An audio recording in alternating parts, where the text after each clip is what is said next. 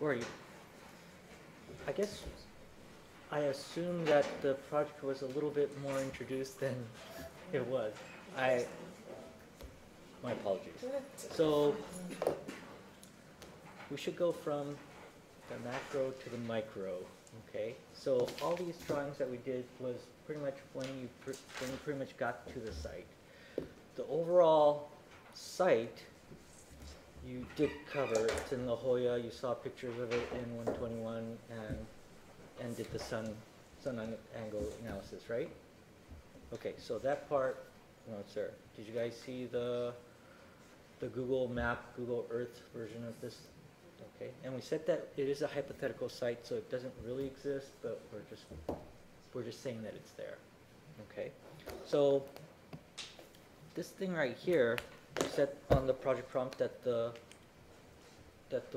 ocean is on the west. So we have to take a line somewhere on this topo and just kind of say that that is the ocean. Okay. So once we establish the ocean, now it makes a little bit more sense of why we want to face the view towards that direction as well.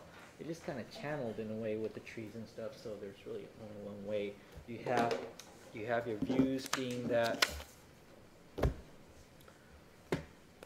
while you're here, while you're at the site, you have trees and everything out this side. You have your trees along this side and along this side right here. So your view is only limited to maybe that, that, and that. Okay? So let's take a step back from this axis drawing that we made. The axis drawing actually starts from the overall map. So we have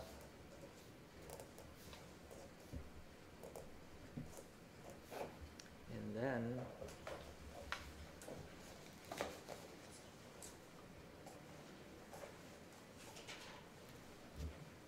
okay. So that is a more of a viewed out version, zoomed out version of this thing. But just know that the ocean is somewhere along here. Okay, and then that means that our views are also controlled as by saying that that through these trees, all the positive views may be really positive views are out here, and especially since the sunset and all that. Okay. Maybe some of the positive views are,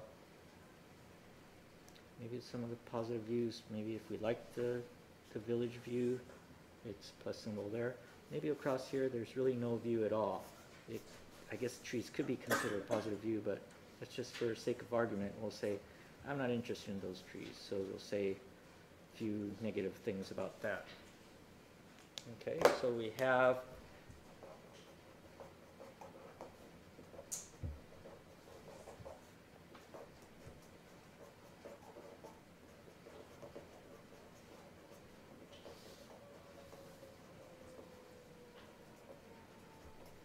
that's another decision that you made in the views.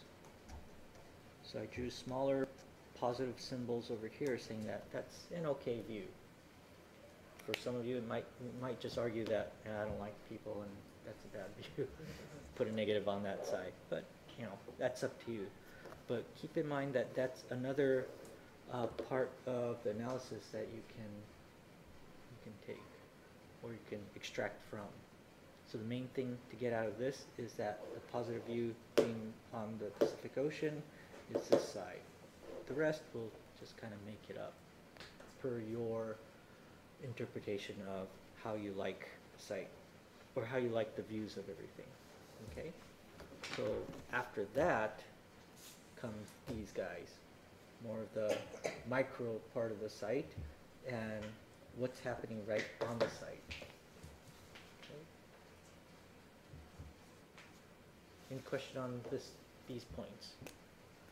We have the views here, We have the axial arrangement here, so that axis gets transported to this micro view, and so on and so on. So we always begin from the bigger information down to more of a detail. And that's when we start doing this.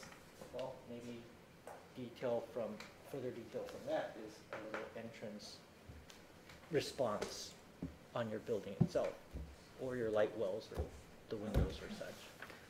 Okay? Thank you.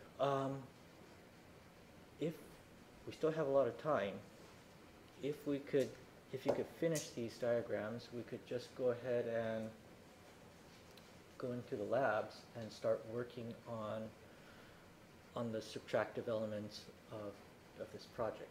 Or did you already start that in Jeff's class? Okay.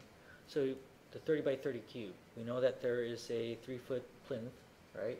So got that. So any subtractive element goes above that 3-foot line. What is going to be expected for homework is that you do this model and you're going to print it out in an unroll. You guys did do unroll, right? Mm-hmm. Yes. Okay. So you're gonna design the major subtraction and then unroll it. And basically, well, one of these you won't need because it's at the bottom. You're gonna make a slip cover for your box that you have. Once you make the slip cover, then you could put it on the model and make more decision choices then.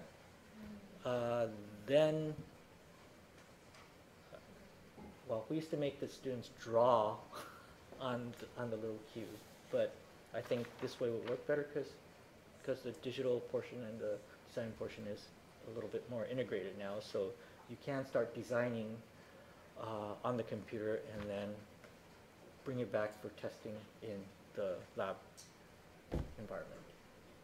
Okay, so that's what's kind of going to be expected of you, to finish these diagrams, finish the response to the condition and response form, and then to create a 3D model, initial model of your design derived from your findings.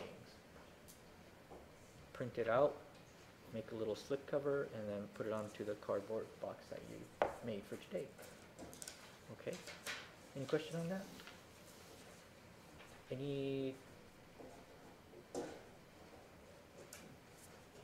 Just so that we're clear, we're good with unrolling everything to make a flat view, right? We haven't done that. Okay. We've been getting that, but we haven't done it.